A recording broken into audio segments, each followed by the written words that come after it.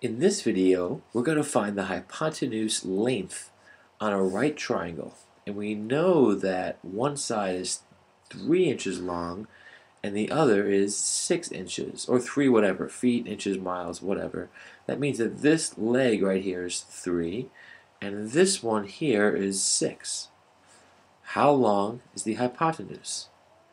Well, the Pythagorean theorem is really useful on right triangle problems like this because it tells us that the square of our first leg, A, and that could be 3 or 6, it doesn't really matter, added to the square of B, 3 or 6, we're just going to pick that, is equal to the hypotenuse square.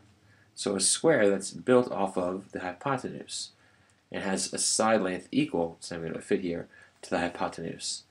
So to simplify this equation, let's say A is equal to 3 and B is equal to 6.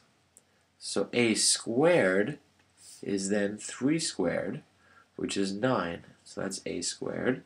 And B squared is 6 squared, which is 36, right? 6 times 6 is 36. And that's B squared. Excuse me, we add these two up, 9 and 36, and get 45. That means that C squared, the area of this big square built off of the leg C, has an area equal to 45. But we want to find the length of the hypotenuse here, this length. How do we do that? Well, it's a square. We know the area. So to find the length of a side, we take the square root.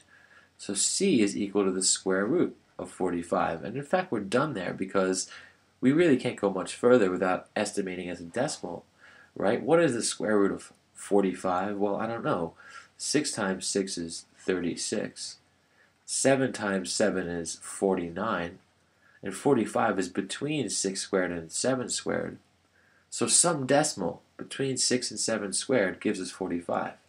And we're not sure exactly what that is. It's going to be irrational, which we'll talk about in other videos.